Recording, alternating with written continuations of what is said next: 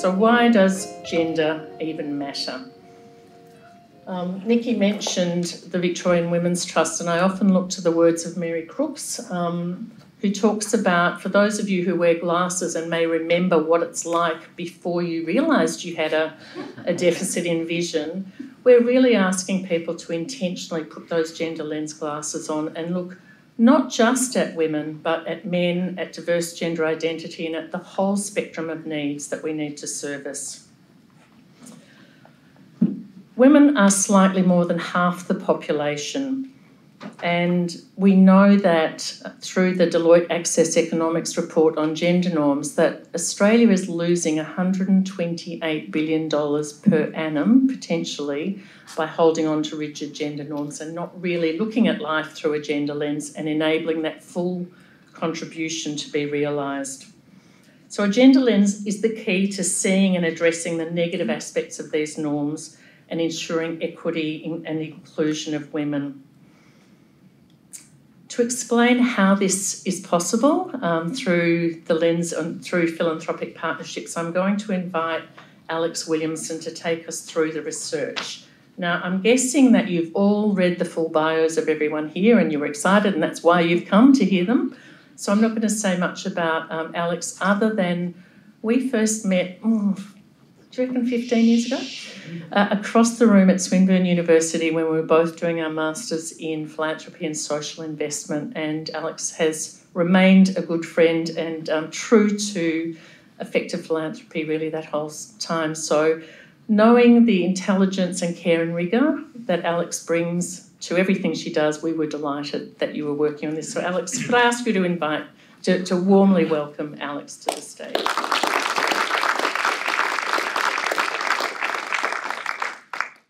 It's lovely to see some familiar faces in the room, but also to have such a wonderful turnout for the launch of the framework that we are so very, very proud to bring to you.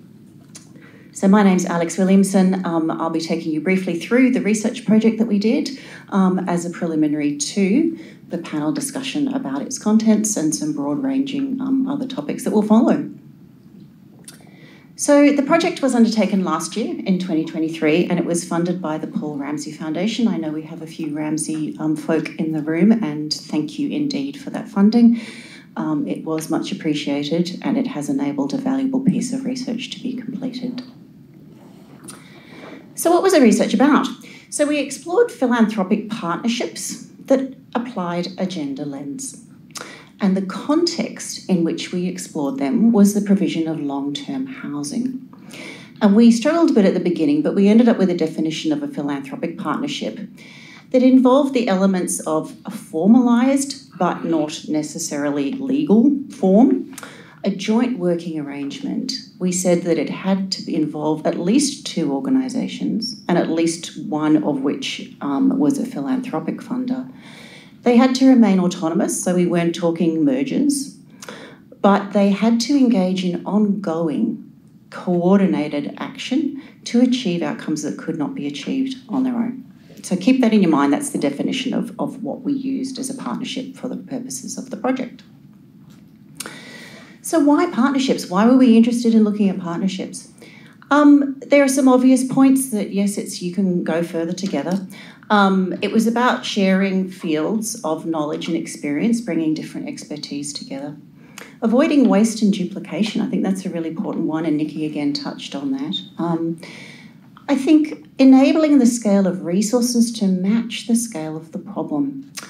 And given the context that was chosen of long-term housing, that was particularly relevant here because the capital need for a housing project is just so significant that there are very, very few funders who can contemplate doing something like this on their own. And we also noted that the partnerships endure and can multiply benefits well beyond the actual individual project that they may have been established to support. So we wanted evidence that could inform the development of a framework. And the evidence that we drew was looking at this idea of a collaboration and how a gender lens was applied, not just by a single person, by a single organisation, by an institution, how it all came together. And it was inevitably going to be messy. this is messy work of partnerships. But we were focused on the collaboration between these organisations. So we weren't really looking at internal factors within organisations.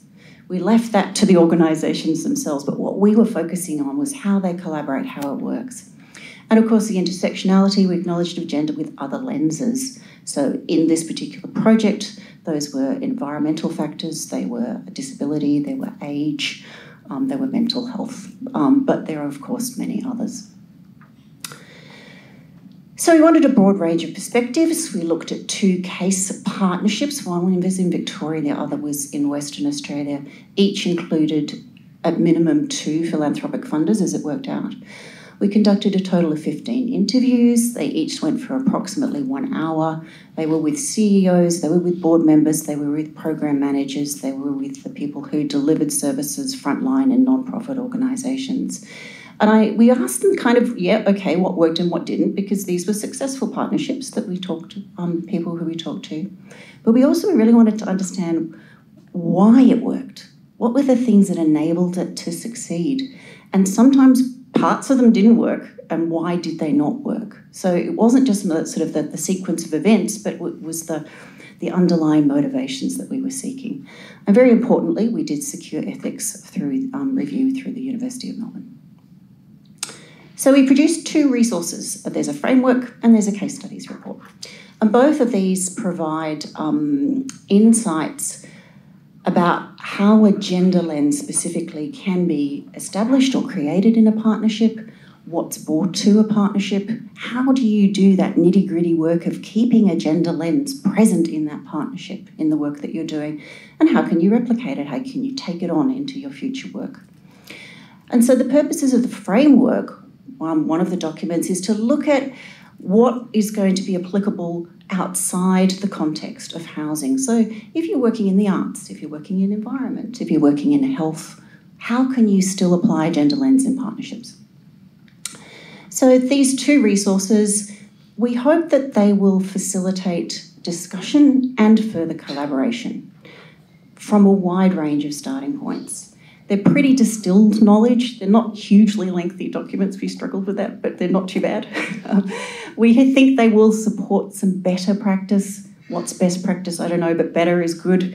And we also wanted them to warn about some of the pitfalls, the potholes, the traps, the things that people had stumbled over when they were working in partnership. So in these 2 documents, the framework includes, I suppose, 4 stages, that initial coming together of what's the trigger, and I'll return to this point later briefly. We looked at working together, how that unfolds, what it looks like, what do you do when you get to your desk in the morning if you want to collaborate. We looked at the delivery of outcomes. That's normally in the hands of the non-profit organisations, and how they actually go about making sure that gender lens is present in everything that they do, and then evaluating for the impact of this funding. Not only evaluating from one organisation's perspective, but evaluating from multiple organisations, and again, taking those learnings into the future work. There's some pathways forward. We've got some conversation starters in there that you can use in the tea room, around the dinner table, the person you randomly start talking to in the coffee line. We put some myth busters in there, and this was something we really debated about, but we hope you enjoy them. We hope they spark some discussion. And importantly, there are also some clues, some links to further resources that you can avail yourselves of. So what did we find? What was kind of interesting?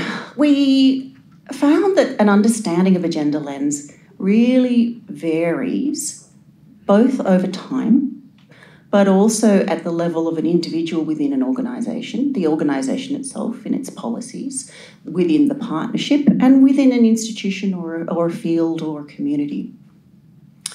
And the second dot point here is one I really want to emphasise, which is that not everybody in a collaboration is going to bring at the start of that collaboration the same understanding of a gender lens. It's just kind of not possible. But what everybody in these partnerships does bring and retain is a commitment to a gender lens, and that was vitally important. We found that champions are really vital as well. So champions within organisations, champions in sectors, champions in parliament, champions in policy, champions in communities, the people who will stand up and put their hand up and have a voice. The origins of partnerships were fascinating. I've got to say that in the 2 case studies that we did, in each person I spoke to had a different origin story for that partnership. So they all had a different narrative of how the partnership have evolved, and none of them were wrong, but it was just multifaceted. They all had a different trigger point. They'd come to their awareness in a different way and at a different time.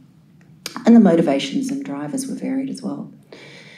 So what was unexpected for us was the diversity of the funders and the supporters of these 2 case studies.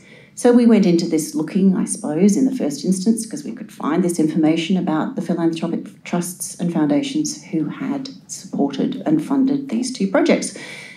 And yes, they were there, but we also had some, cases where there was a funding from the union, there was a funding from community service clubs, there were funding from corporates who'd given pro bono time, and things, there was funding from people who'd walked past a project on the street and thought, that looks fascinating, I wonder how I could contribute. So to think that a partnership is just about the philanthropy and the giving of these institutions was a real underestimation, I think, on my part at the outset, and I quickly learned that I was wrong. There was pushback against the term partnership. People didn't like it. It was too formal, it was too rigid, it implied legal things that they weren't comfortable with.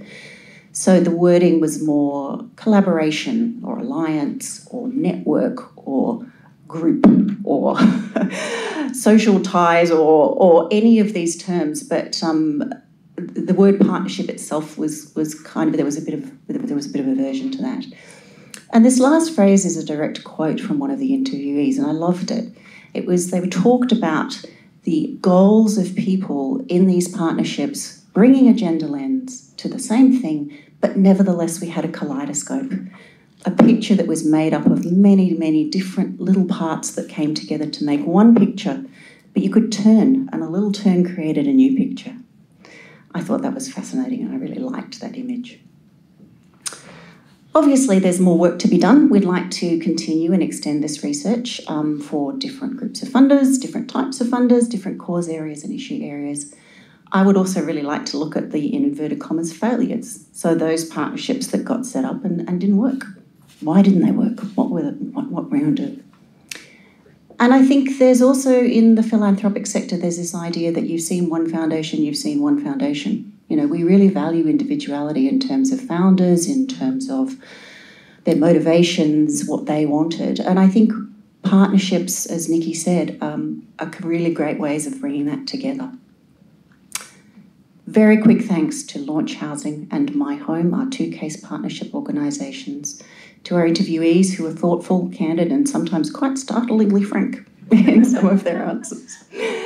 The Ramsay Foundation, of course, for their commitment, to Australians Investing in Women, who really do amazing things, to the Melbourne Social Equity Institute at the University of Melbourne, who welcomed me very warmly as a researcher, and to all of those colleagues in the philanthropic sector out there now in the room and not, who build and negotiate these partnerships and alliances. It's not always easy work, and a lot of people do it very, very well and every day, so thank you for that.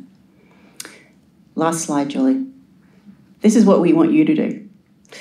We have evidence, we've done some research, we've got these 2 reports, but we also need change in culture and in our beliefs and our institutions to bring about change. We want people to actively seek out and build partnerships, I don't like that word, collaborations and alliances that use a gender lens. And we have a fabulous framework, it's right here. I'm really proud of this, isn't it gorgeous? So put a copy of this framework. There are some hard copies. Ella down the back is waving. They are there for those of you who like to read things on the coffee table. Put it on your coffee table. If you want to read it, put it in your bag. If you're a person who likes digital, what a beautiful background it would make for your home screen. it's now my pleasure to hand back to Julie to introduce the panel, and I'm really looking forward to what they have to say. Thanks, Julie.